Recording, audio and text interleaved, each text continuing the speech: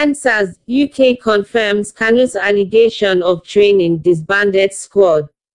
Member of Parliament and Minister for Africa for the UK government, James Duddridge, has disclosed that it trained some members of the now disbanded Special Anti-Robbery Squad (SARS) of the Nigeria Police Force.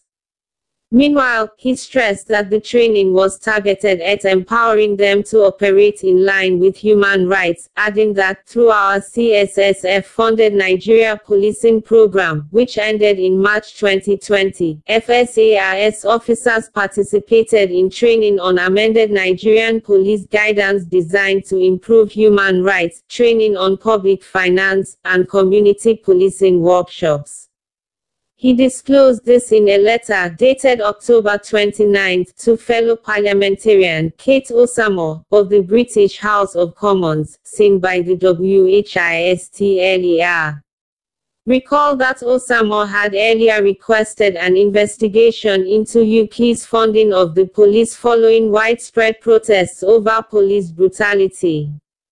Today I have written to the Foreign Secretary at Dominic Raab asking him to urgently confirm that no development spending has found its way into SARS units in Nigeria, or any other units in Nigeria responsible for corruption and abuses, she had tweeted.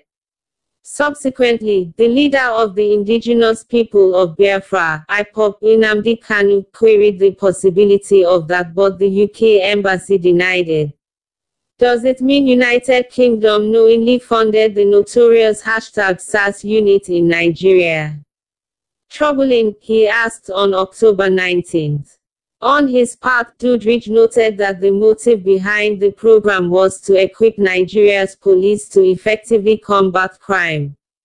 But he said that the unsavory stories associated with the police and Nigerian army should be probed.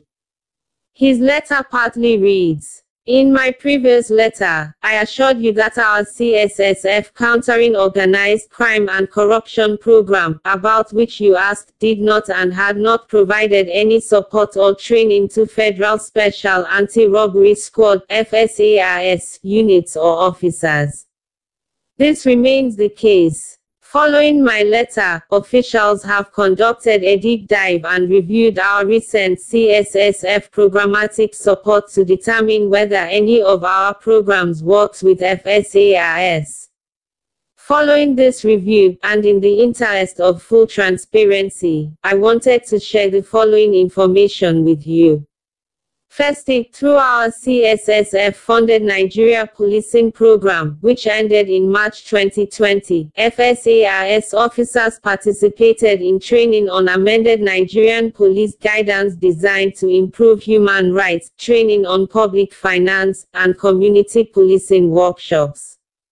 This was in support of our wider objectives to strengthen the capability, accountability, and responsiveness of the Nigerian police force.